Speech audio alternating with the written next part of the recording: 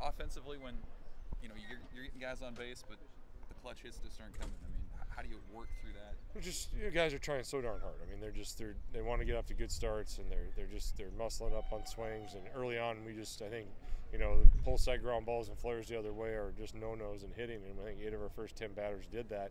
And as the game went on, we did a better job of getting the leadoff guy on base and giving ourselves some opportunities. But right now it's just a matter we got to stay positive and keep trying to put good swings on the ball, put the work in, and keep going. What'd you see out of Fisher? You're just up in the zone. I mean, when against these guys, are very good. They're a very physical team, and when the wind's blowing out, you're going to have to win with height. And he left a couple balls up, and they crushed him. But Matt did okay.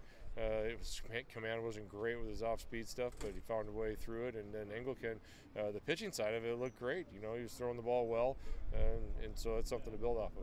Is this kind of what you were looking for from Zach after last week? Who? Zach? Which Zach? We got a lot of Zachs.